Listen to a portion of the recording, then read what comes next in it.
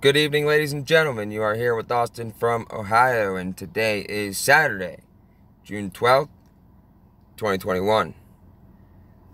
I'm kind of disappointed that I can't do the live stream tonight, and I had to postpone it, and I don't know what's going on with the internet, but it's running really slow, and I'm taking a risk trying to make this video right now because it's acting really weird. The other day it was out for a while, and then other people told me that their internet was out. Tim said his was acting up. Other people told me theirs was acting up too, all over the country. So I'm not even sure if this is gonna work out, but I'm hoping that it will. I did put the video that got taken down the other day on Odysee. I will provide a link in this video below once it's done uploading, of course, whatever time that may be. It's the weekend. I don't plan on going to bed early, so I'll be able to see it upload and whatnot. And anyone that's ever uploaded a YouTube video, for some reason, in this age of high-speed internet, well, let me say this. When I upload videos, I upload them on my mobile data, because for some reason, my Wi-Fi, even when it's working really well, still takes forever to upload a video. Even on the mobile data, it takes literally probably about hour 45 minutes, 2 hours almost, for the videos that I do. But that's beside the point. All right, let's get started. This first one comes to us from Associated Press. Rash of mass shootings stirs U.S. fears heading into summer. Actually, no, time out. Sorry, I forgot something. Tim made a video yesterday, which I thought was handled very, very well. And I'm sure you all know what I'm talking about. I don't want to say the guy's name, but he's been making videos, and this guy has a problem with name dropping people and all this stuff. And if you are watching, which I know you do, the reason that I had an initial problem with you is because you said something a while back about somebody who is very, very respected in the community. Somebody who's literally been around for years. Somebody that you supposedly look up to. And what you said could have got that person really, really hurt, or even worse. So initially, that's why I had a problem with what you were saying. But I could have overlooked that. Then you started coming out and saying things about me, saying things about Tim, and you accused me of not watching the video, which I did. I just didn't find anything of any value in it, really, because it was basically just a bunch of rambling and whatnot, but that's beside the point. But now, after all this, and what you were saying about me, what you were saying about Tim, I just can't, I don't know. I just don't have a good feeling about it at all. Of course, I could be wrong. I mean, I tried not to address it, of course. And Tim tried not to address it either, but then it got to the point where we're like, okay, we have to say something. And I'm going to go ahead and make you the same deal Tim did. If you can admit that what you said were lies about myself and about Tim, or something that would justify why you said that, or even explain why you've been saying things like that, we could start all over again. We could forget about all that, put it behind us, because there's enough going on in the world right now, and we don't need this, especially amongst the community. We don't need this. There's enough division going on. There's enough problems that we all face individually, collectively, as a whole, and it's not needed. It's not needed. So that's all I really pretty much have to say about that, because everything that I could have said, Tim said last night, which I thought was handled gracefully.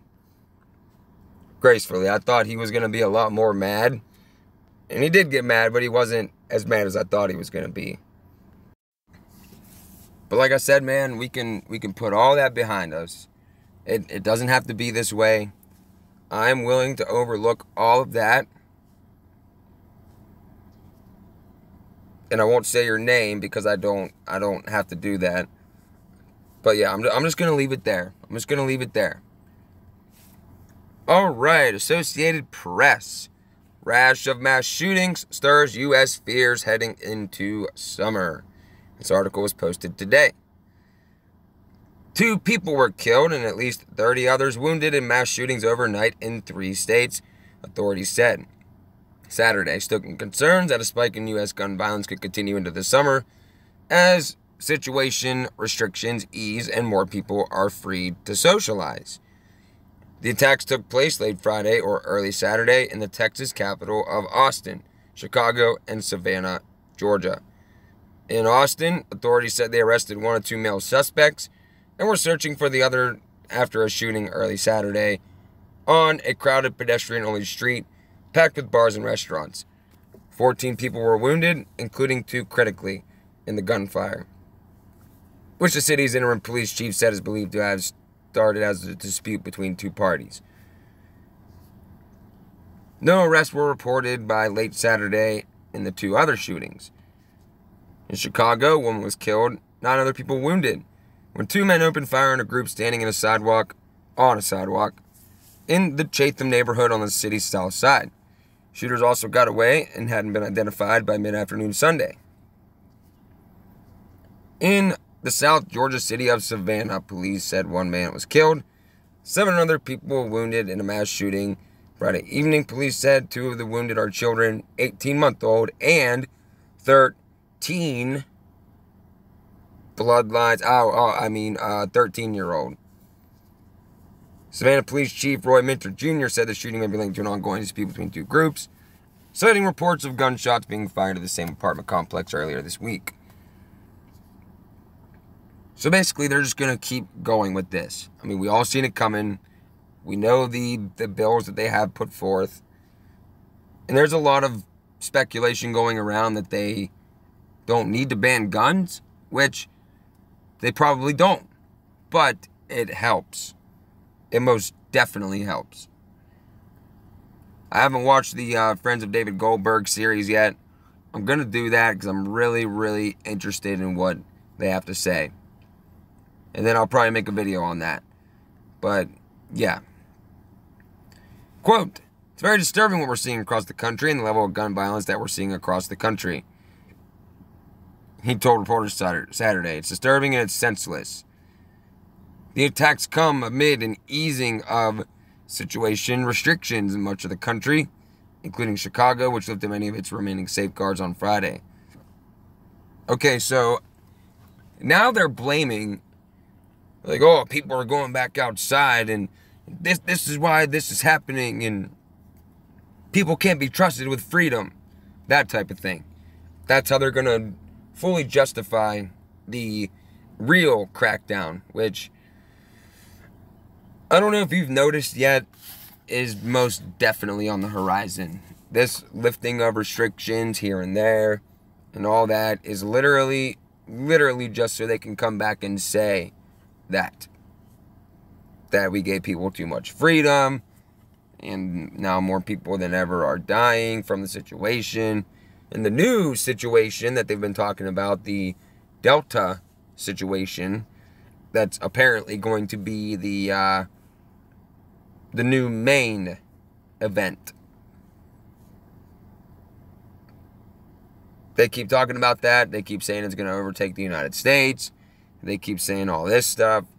And it's incredibly multifaceted because it always is. It has to be incredibly multifaceted.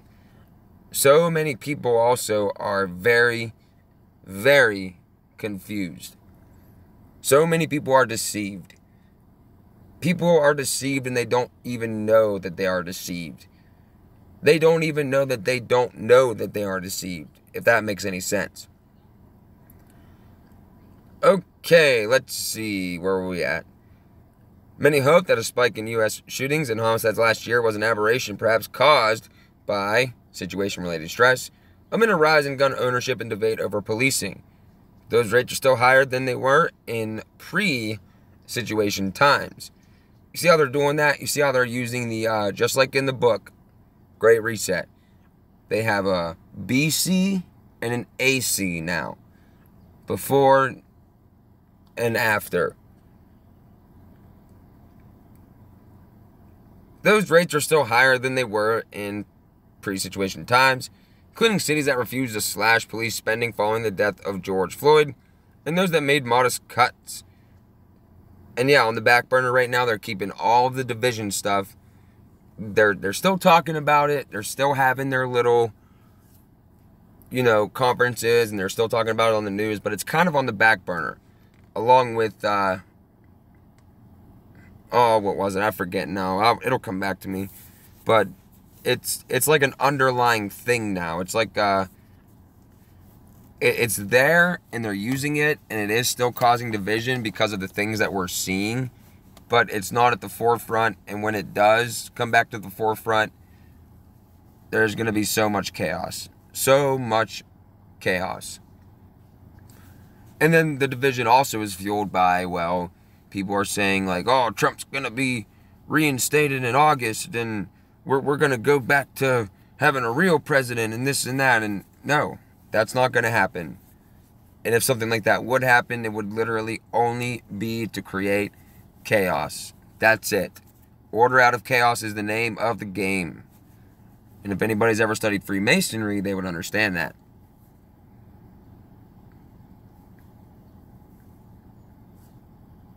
Okay, I'm going to skip this paragraph. This police executive director just basically saying there was a hope it might simply be a statistical blip that would start to come down. And then we're entering a new period where we'll see a reversal of 20-year declines in these crimes. Tracking ups and downs in crime is always complicated, but violent crime is commonly increases in the summer months. Weekend, evenings, and early morning hours are also common windows for shootings. Many types of crime did decline in 2020 and have stayed lower this year, suggesting the situation, the activism and unrest spurred by the reaction to George Floyd's death didn't lead to an overall spike in crime. The two men's killings in 2020 were the lowest annual total in a decade. Time out. Didn't I just read an article like 2 videos ago where they said that 2020 would set a record for the number of shootings and people dying? I know I just read that. I'm going to have to go back and look now. But then they say that, it declined in 2020 and the lowest annual total in a decade. Come on, man. Come on. Associated Press, USA Today, Northeastern University. Database tracks mass killings, including shootings, defined as 4 or more people dead, not including the perpetrator. According to that definition, there have been 17 mass killings, 16 of those shootings already this year, said James Allen Fox, a criminologist and professor at Northeastern University. The Gun Violence Archive, which monitors media and police reports to track gun violence, defines mass shootings as those involving 4 or more people who were shot, regardless of whether they died. Overall, according to its database, more than 8,700 people have died of gun violence in the U.S. this year. They just basically keep just talking about the made-up statistics. Oh, and check this out. At the bottom here, this story has been corrected in the 13th paragraph. That 2 mass killings in 2020 marked the lowest annual total in a decade, according to the database tracker. A lot of 13s.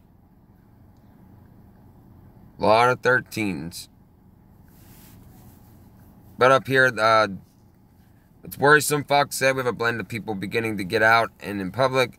We have lots of divisiveness, and we have more guns and warm weather. It's a potentially deadly mix. And this summer, yes, we are going to see a rise in those because, that's the agenda. The agenda is to disarm everybody in the entire world. It's been on the docket for a long time. Long time. Crazy. Let's move on. I found this one very, very interesting. And this is from Ars Technica. Hackers can mess with HTTPS connections by sending data to your email server. Well, that's weird. When you visit an HTTPS protected website, your browser doesn't exchange data with the web server until it has ensured that the site's digital certificate is valid. That prevents hackers with the ability to monitor and modify data passing between you and the site from obtaining authentication cookies or executing malicious code on the visiting device. But what would happen if a man-in-the-middle attacker could confuse the browser into accidentally connecting to an email server or FTP server that uses a certificate that's compatible with the one used by the website? Well, I guess we're going to find out, right? The perils of speaking HTTPS to an email server.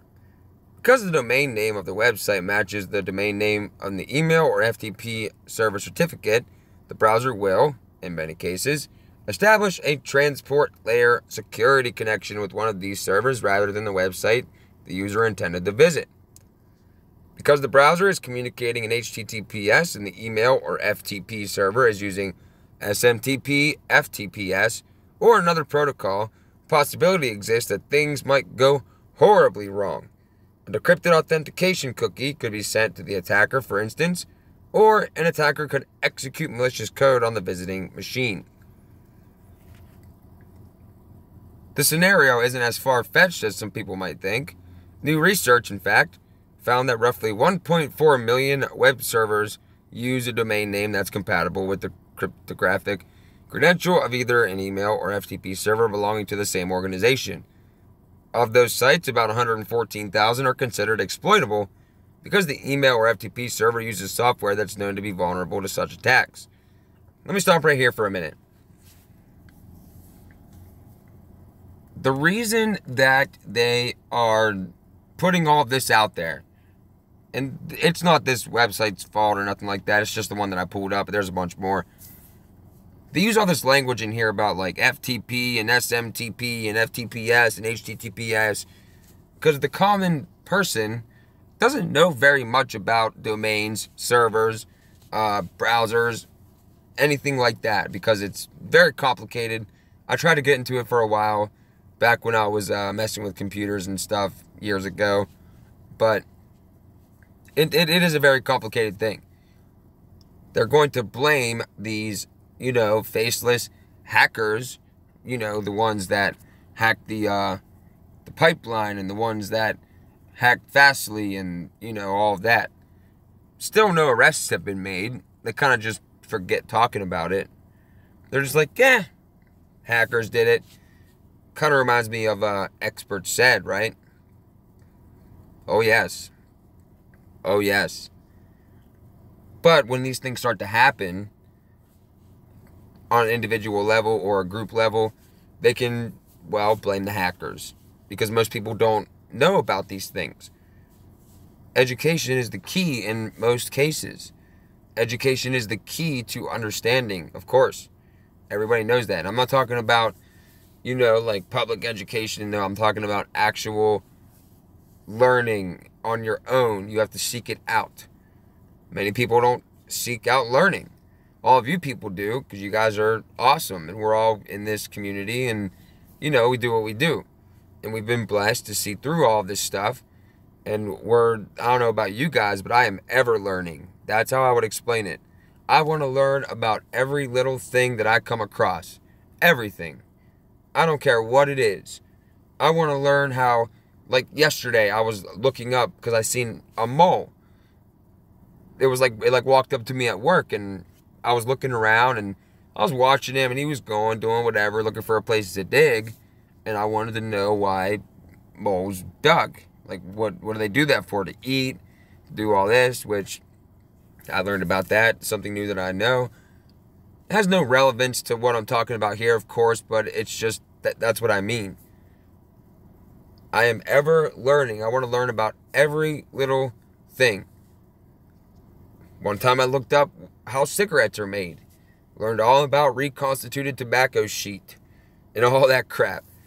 But, yeah, we'll get back to this before the rambling man takes off, right? That's still my thing and nobody can have it. Nobody can have it. Because it's mine. Okay, let's see.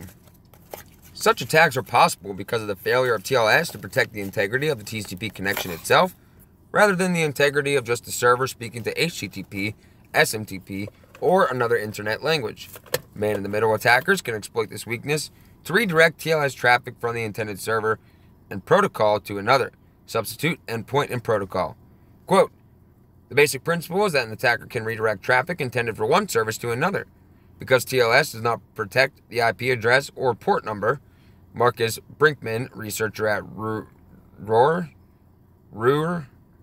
University Bochum in Germany, told me, quote, in the past, people have considered attacks where the MITM attacker redirects a browser to a different web server, but we are considering the case where the attacker redirects the browser from the web server to a different application server such as FTP or email. Then they give you this diagram and they just start talking about this stuff here. But the reason I brought this up is because there's a lot going on in the cyber world. A lot going on. And if anybody has anything that they want to send me regarding this or regarding what I'm going to be talking about in this video, please, please, please email me. My email is all lowercase. My email is austinj.star0127@gmail.com. Please email me and send me what you have. I will look into it, and I will, if I don't forget, I will put it in my video, and I will give you the credit for it, of course. Of course.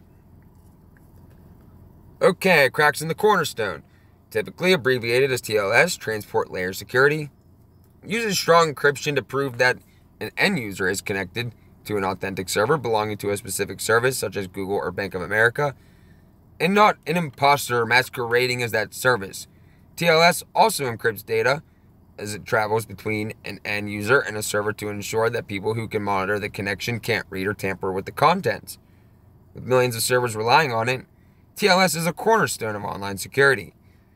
In a research paper published on Wednesday, Brinkman and 7 other researchers investigated the feasibility of using what they call cross-protocol attacks to bypass TLS protections. The technique involves MITM attacker redirecting cross-origin HTTP requests to servers that communicate over SMTP, IMAP, POP3, or FTP, or other communication protocol. So basically, they're just kind of painting the picture of, well, exactly what it says. Because they're going to come out and they're going to start saying, oh, hackers did it. Oh, who are the hackers? We don't know. Hackers did it. Oh, well, can I see, like, how they did it? Nope. Hackers did it. Experts said, go back in your house, put your mask on, get your shot, and shut up while we build our world government and take over the world. And then we can all be happy and own nothing except us. We'll own everything. You will own nothing. And you'll be happy about it, or we'll take you out.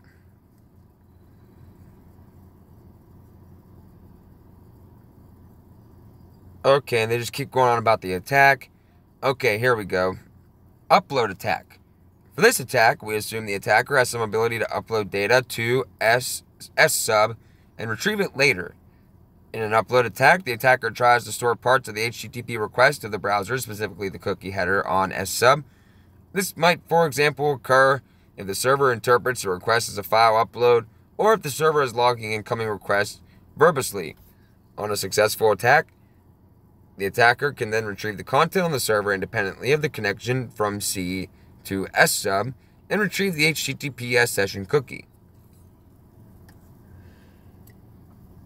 Download attack, stored XSS. For this attack, we assume the attacker has some ability to prepare stored data on S-sub and download it. In a downloading attack, the attacker exploits benign protocol features that download previously stored and specific crafted data from S-sub to C. This is similar to his stored XSS vulnerability, however, because protocol different from HTTP is used, even sophisticated defense mechanisms against XSS, like the content security policy, can be circumvented. Very likely, SSub will not send any CSP by itself, and large parts of the response are under the control of the attacker. Basically what they're saying in here is that these hackers can hack through anything, no matter what server you're using, no matter what malware or antivirus you're using, no matter what domain, anything like that. And basically they can put stuff on your computer, which we've known that they can do that, but they can put stuff on your computer that you never looked up. Think of these setups that they can do. Blame it on, well, they could blame it on you if they wanted to come and target you, but anything, blame it on a hacker. And I'm sure the first thing your mind went to when I said that is, well, something that I won't say because it's like the most disgusting thing in the entire world. But imagine that. You're sleeping soundly in bed, and all of a sudden you're getting arrested for this certain thing. And the evidence is, well, it's on your computer or your phone and you never looked it up. Terrifying, like the deep fakes. That terrifies me too. They can literally make a video that looks real, and they could like show you shooting somebody in the head, even though you've never done that. Ever. And they can use it against you if they wanted to, and people would believe it because, well, it's really hard now to distinguish reality from non-reality. Then you got this reflection attack, and where the attacker tries to trick the server into reflecting parts of the C request in its response to C. If successful, the attacker sends malicious JavaScript within the request that gets reflected by SSub. The client will then praise the answer from the server, which in turn can lead to the execution of JavaScript in the context of a targeted web server. And it just basically keeps going on about that. To prevent cross-protocol attacks, the researchers propose stricter enforcement of two existing protections. First is known as Application Layer Protocol Negotiation, a TLS extension that allows an application layer, such as a browser, to negotiate what protocol should be used in secure connection. ALPN, as it's usually abbreviated, is used to establish connections using better performing HTTP2 protocol without additional round trips. And they just, by strictly enforcing this and that. Okay, here's my question. How come everything that seems to happen, the only answer that we ever get to these solutions is more enforcement, more government control?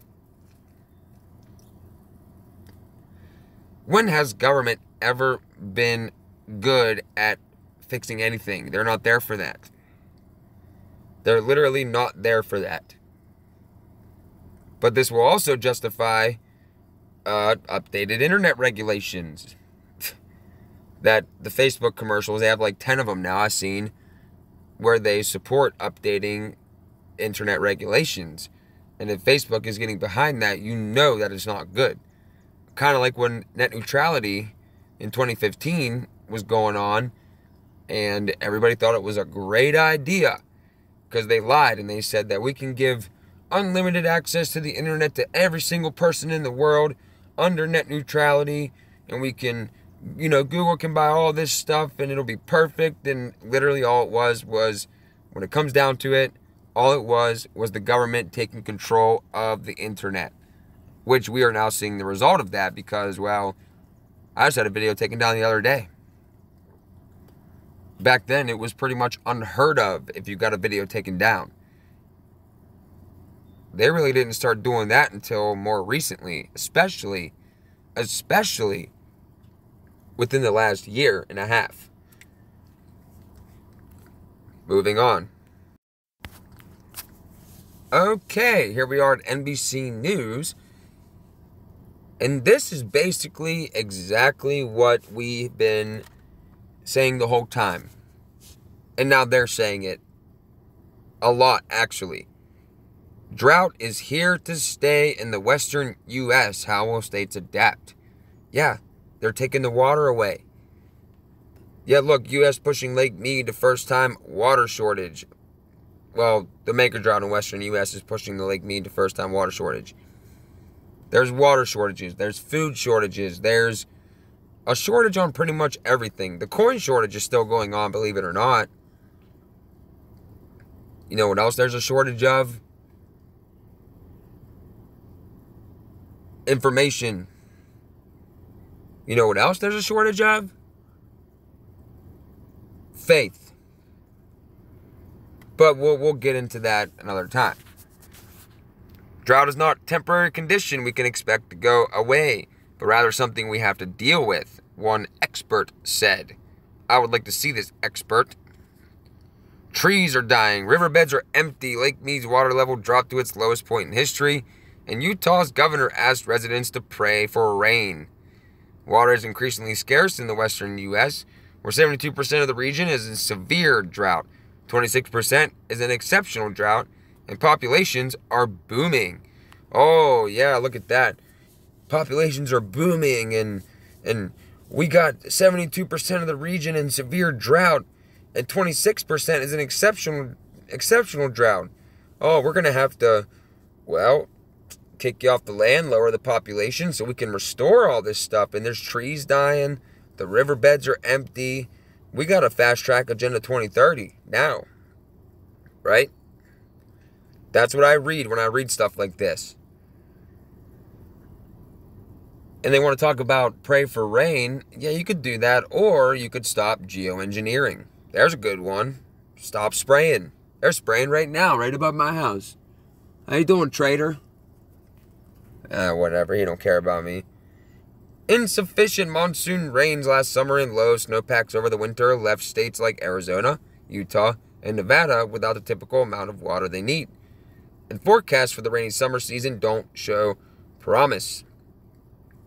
Forecasts for the rainy summer season? How in the world are they going to forecast weather that far in advance and then claim that they don't have inside knowledge of what it's going to do? That far out. This year's aridity is happening against the backdrop of a 20-year-long drought. Past 2 decades have been the driest, the second driest in the last 1,200 years in the West, posing existential questions about how to secure a livable future in the region. It's time to ask, quote, is this a drought, or is it just the way the hydrology of the Colorado River is going to be?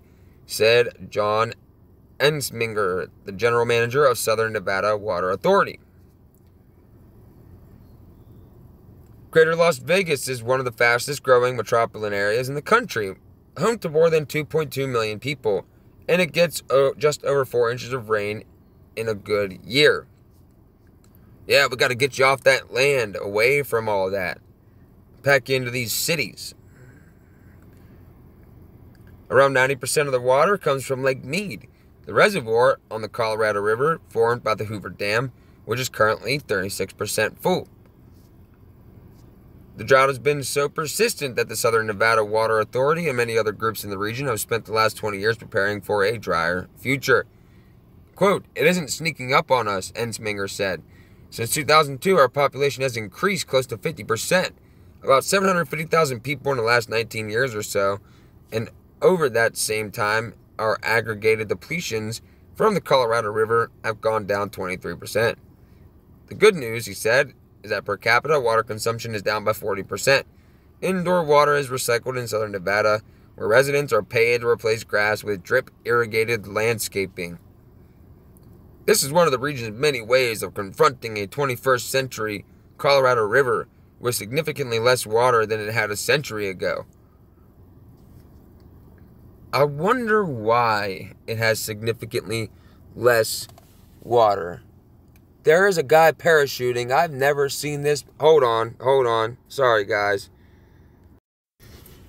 There was a guy parachuting. Never seen anything like it before in my life.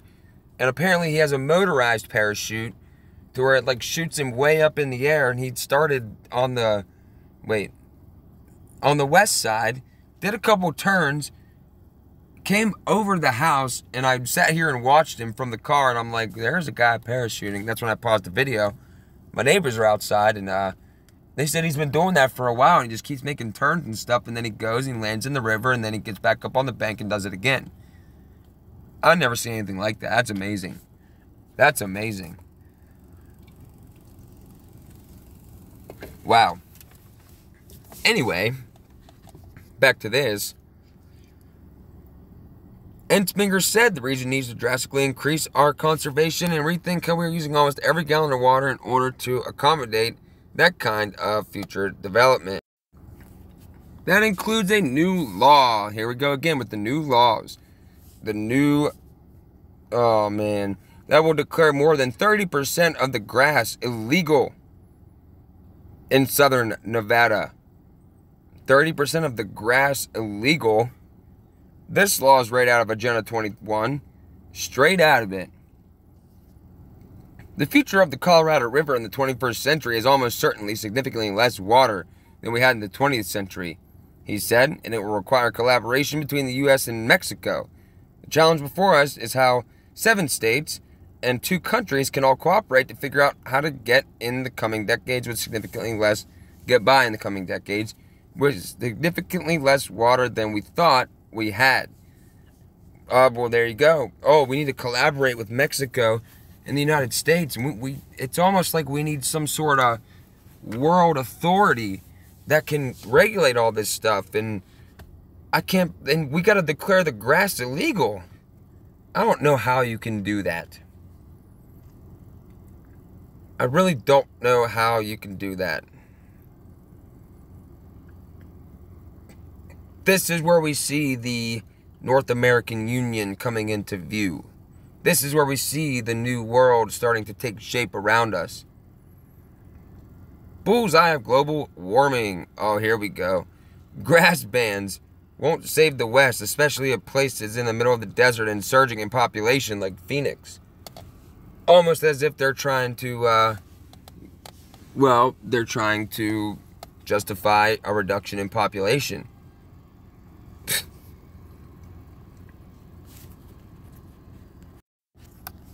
Phoenix is the bullseye of global warming, heating up and drying out, said Andrew Ross, a professor of social and cultural analysis at New York University, and author of a book about Arizona's largest city called Bird on Fire: Lessons from the World's Least Sustainable City.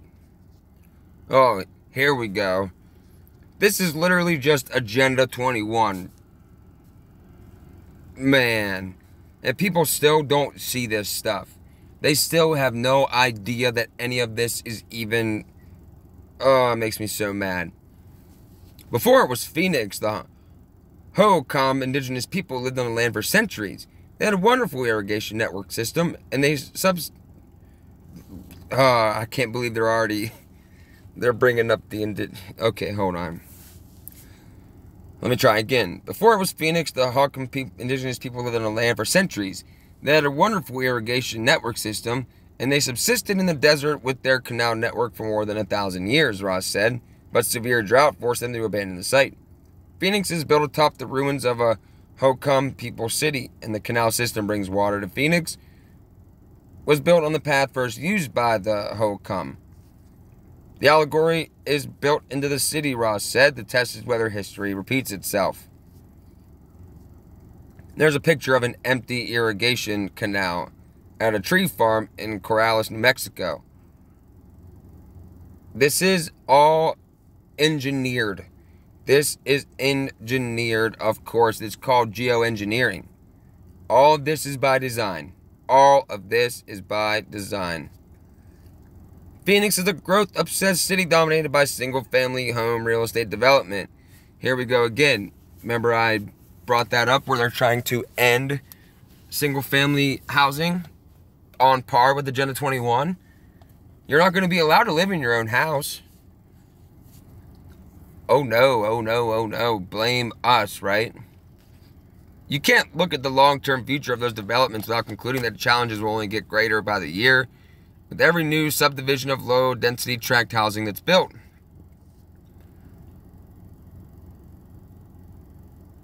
Oh, if this video stops and this messes up my recording, which it's possible, I will make a part 2. Just want to tell you guys that before it cuts me out, because if it keeps lagging like this, it will cut me out. When he was writing in his book, Phoenix, 10 years ago, someone described Phoenix to Ross as a city of people who are building homes for the people who are building homes. The metro area's population is almost 5 million, expected to grow by around 2 million in the next 30 years. Oh, not if they have something to say about it. It's not what Deagle.com says. Utah is in a similar situation. Its population grew by 18.4% over the past decade, making it the country's fastest growing state, according to the latest census data. State government recently allocated $280 million for water projects, $100 million of which is for conservation. Farmers, who consume the most water in the state, are no longer flooding fields to irrigate them. Instead, they're using more targeted and less wasteful irrigation methods. Utah is so dry that state officials might totally ban fireworks, fearing wildfires. Oh, yes. I've already asked all Utahns to conserve water by avoiding long showers, fixing leaky faucets, and planting water-wise landscapes. But I fear those efforts alone won't be enough to protect us, Governor Spencer Cox recently said in a statement. To adapt, cities must acknowledge that the drought is not a temporary condition we can expect to go away, but rather something we have to deal with, said John Berggren, water policy advisor for Western Resource Advocates based in Boulder, Colorado. What does a sustainable, there's that word again, Colorado River system look like? We have a long way to go to answer that question, Berggren said. Panic time. Oh yeah, panic time, right? While it's easy to imagine that the drought spells apocalypse, experts say, again, what experts? What prolonged drought really requires is the appropriate response and a willingness to adapt. A report this spring from Arizona State University's Kyle Center for Water Policy argues that the perception that Arizona is worst off among the western states is wrong. Irrigated agriculture consumes 74% of the state's water supply, but as populations boom, more farmland is becoming neighborhoods, driving down water use. Farming in the Sun Corridor faces a genuine crisis, but that does not necessarily translate into urban shortages, the report said. Of course, the fact that the Sun Corridor's dominant city is named after a bird that periodically immolates itself clearly invites scrutiny. It's not that Phoenix won't have water in 20 years, but rather that to ensure that it does, industry might need to rethink why Arizona, which is mostly desert, is one of the top 3 market vegetable producing states. Bergen said that it's time to start strategizing, suggesting that states might need to pay farmers to plow their land without seeding it temporarily to destroy weeds and conserve moisture in the soil. If push comes to shove, they might need to go out and buy water rights from farmers, and those farms might go out of business, he said. That's not an idea to take lightly, and also not one to disregard. We can have thriving communities, growing communities, diverse communities in the West. We just have to do it in a different way. Basically, what this last paragraph is saying is that, we might need to go out and buy water rights from farmers, and those farms might go out of business. That's the point. In the New World Order, nobody will own land. You will own nothing. They will own all the land. They will tell you where you can live, what tiny little bit of square footage you can live on. This article spells out Agenda 21. This is straight out of Agenda 21. Problem, reaction, solution. What do? Create the problem. Boom, drought, from geoengineering. Reaction, well, here's one right here, NBC article. Solution? Adopt Agenda 21. Adopt Agenda 2030. Buy up all the farmland. Bill Gates is doing a good job of that. And so is China. And, well, call it a day. Jeez. Let's move on. Think about how many more people in the United States will go out and take the cure if they can't have their phone. No jab, no phone. on Veed to have SIM cards blocked, Pakistan's Punjab government says. They do this kind of stuff. They put the idea out there so people start talking about it. A lot of people are going to say this is a good idea. We got to be safe. I can see it now. The arguments on social media and in general. We need to be safe. You shouldn't be allowed to have access to your phone until you get this thing. Think of it as strong persuasion. We have to be safe and you need to do your part. And this is terrible. This has gone too far.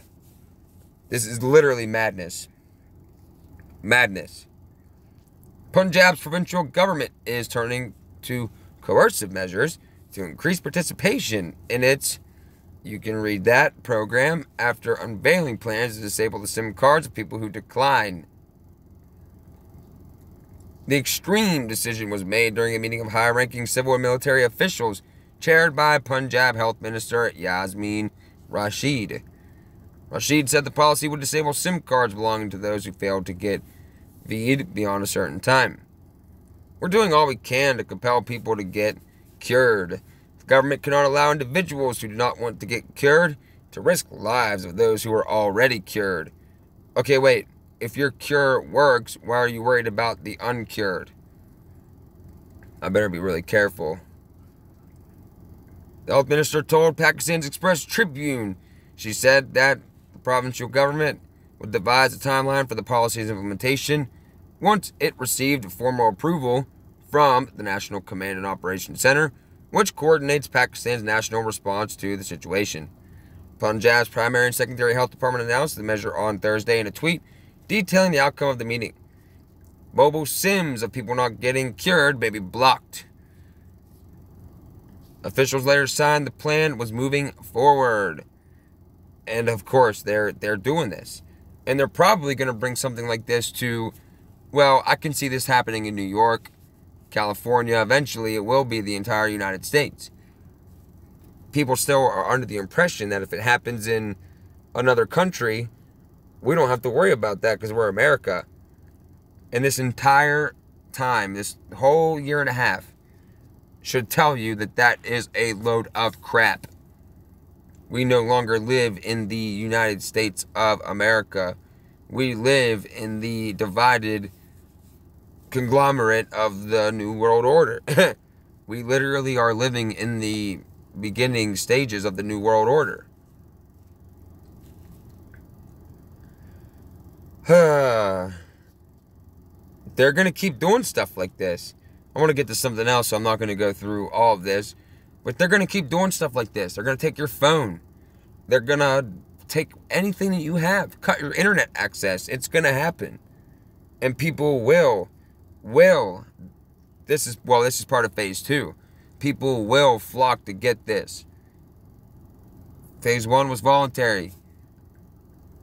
Phase 2 are incentives and all that. Phase 3 is the fun one. The one where they just get tired of all of us and they go and force this militarily on the rest of us with the approval of 90% or so of the population. Not realizing, the 90% population, not realizing that what they are doing is ensuring their own demise. Even so, come Lord Jesus. That's what I say. Even so. Come Lord Yeshua. Jesus the Messiah.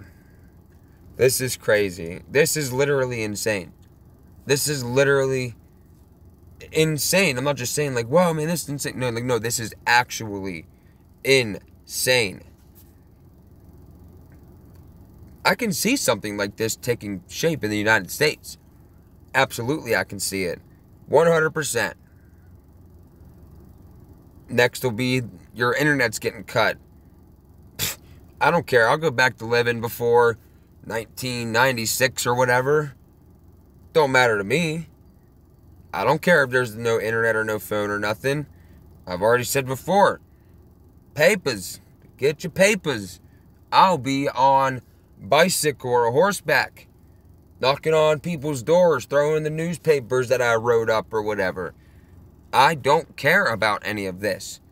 Internet and phones are tools, means to an end, and my end is to try to help wake the American people before we are all totally destroyed. Granted, I'm only reaching a couple hundred to 1,000 people at a time, but it's enough. It's really enough. Because then those people can reach a couple hundred. Imagine that. Imagine if you all started making videos. So I'm getting to a couple hundred to 1,000 of you. You start making videos. And you guys start, each one of you individually reaches a couple hundreds to 1,000. Then those people individually, you can see, you follow the line of thought. Pretty soon the entire country knows what's going on. And no amount of disinformation or anything would be able to change that. So, moving on. Okay, this would be the last thing that I'm going to read to you guys. I'm not sure how much I'm going to get into it. I might have enough time to read the whole thing. We'll check it out. Transhumanism, Morgellons disease, and the New World Order. I don't wish to share things you may already know, but I'm sure there are many out there who have not heard of Morgellons, or of transhumanism, or of how these were developed by mankind in order to, you can read that part, of the human race deliberately going against what God has created in his own image. That's what it's all about. Changing the image of God. Destroying God's work. What did Lucifer tell God? Since God cannot be destroyed by Lucifer, the only way that he could hurt him, he said, then I will destroy man. And God basically said, go for it. My people have faith. And that pissed him off. Oh, yes, it did. What is shared here is quite unbelievable, yet it is what the New World Order has already developed and put into play against us. Because they have been and continue to be deceived and manipulated by Satan. Satan hates all of mankind because God made us in his image. So he's doing all he can to convince us that evolution is correct in regards to our creation, and that also that we are flawed, an accident, and came from monkeys. Yeah, you're an accident on a speck of dust floating in infinite nothing. A lot of people think that. No wonder people are so depressed. They believe their existence is meaningless. Terrible. He has convinced people that we have monkey brains and not the mind of Christ, for those of us who are believers. It is horrendous what I am about to reveal, but you must be aware of what Satan's people are planning and already are doing against us. They not only want most of us dead or controlled, but they want to change us into different beings as well. Okay, Morgellons. Basically, Morgellons disease is another form of genocide. Absolutely. Genocide. You may recall from some other articles that the New World Order's intent kill off to populate the world by around 90%. We know that. So the surviving 10% will be more controllable. These survivors will be chipped, monitored, controlled. Oh yes. Morgellons disease is not caused by our tainted food or water. It is in fact being dropped in our heads through chemtrails. Chemtrail polymer contain horrific things that are meant to make us sick, kill us off, torture us, and or alter. You can read that. Apparently, we are breathing in all sorts of nasty stuff. Ethylene dibromide, nanoparticulates of aluminum and barium, not to mention catatonic polymer fiber and some unidentified bioactive material. And you can find all that on aircrap.org, which is a beautiful website. Very, very, very good website. Everybody should check that out. Lightwatcher.com reports that biological components have been reported in airborne samples that include modified molds, desiccated red blood cells, and exotic strains of bacteria. Additionally, award-winning investigative reporter Will Thomas has reported findings of over 300 types of virally mutated fungi in the chemtrail fallout. The Idaho Observer has reported findings of 26 metals, including barium, aluminum, and uranium. A variety of infectious pathogens and chemicals and drugs, including 2 sedatives, in chemtrail fallout, 6 bacteria, including anthrax and pneumonia, 9 chemicals, including acetyl... Wait, how do you say that? Acetylene acetylcholine chloride, 26 heavy metals including arsenic, gold, lead, mercury, silver, uranium, and zinc, 4 molds and fungi, 7 V's, 2 cancers, 2 V's cures. Dr. R. Michael Castle reports the finding of catatonic polymer fibers. Others have reported findings of tiny parasitic nematode eggs of some type encased in the fibers. And that comes from Amy Worthington, Global Research, energeticbalance.us, and aircraft.org.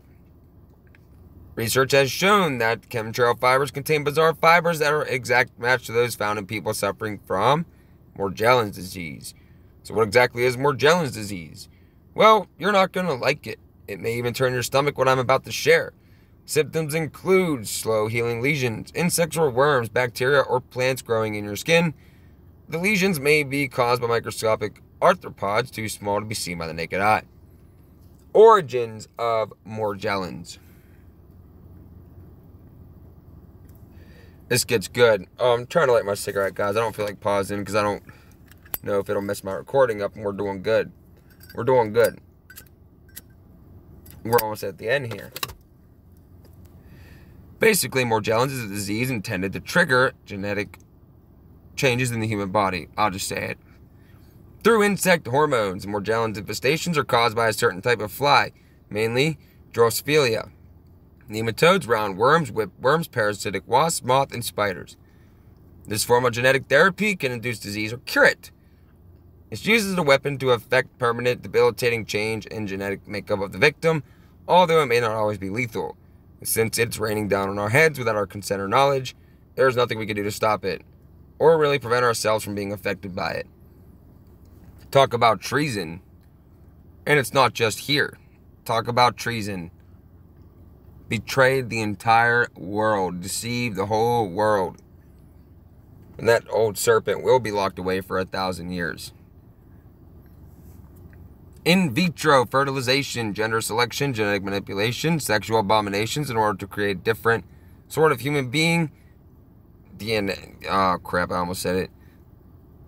When they say alien, they mean, like, not like space alien, but alien as in, like, alien to your body. Which includes the insect DNA mentioned earlier, the creation of super powerful human hybrids, dehumanization in public schools where evolution is being taught, human cloning, etc. are all methods of transforming human beings into creatures other than what God intended. God does not make mistakes. In his eyes, mankind is fine the way it is. But Satan, because of his warped thinking and evil nature, has manipulated and coerced people into not being happy with themselves. He has convinced certain people that these sorts of things, all this methodology and genetic engineering, is good for us. He has convinced people into believing that they can improve on what God has made. He has convinced mankind that we can be gods. Better, stronger, in fact, super beings. Yes, and that is the original lie. That was the first lie ever told in the garden by the serpent to Eve. You will be as God, knowing good from evil, but it was a lie. It was a total lie. But these scientists, geneticists, and rich people are being lied to, fooled, misguided by the enemy, who often transform himself into an angel of light in order to deceive us. So far, he seems to be doing a good job of it. As happened in the days of Noah in Genesis chapter 6, fallen angels who had been cast out of heaven when Satan fell came to earth and mated with the women God created. It is then the Nephilim were created, the giants born of these women, men of great renown who were considered super beings even then. But these sorts of things are an abomination in the eyes of God. He has not ordained any of this. In fact, he will soon return and prove himself to believers and unbelievers alike. He will crush Satan beneath his feet for these perversions and the evil he has done throughout the world. So I caution you, if you are intent in involving yourself in any of this abominable, sometimes disgusting stuff, then know that you are walking in direct violation of God's laws. Transhumanism is not of God, but of Satan. And this wicked manipulation of God's creation is being played out in laboratories all over the world. And now Satan is trying to ram it down our throats as being normal and acceptable when it is not.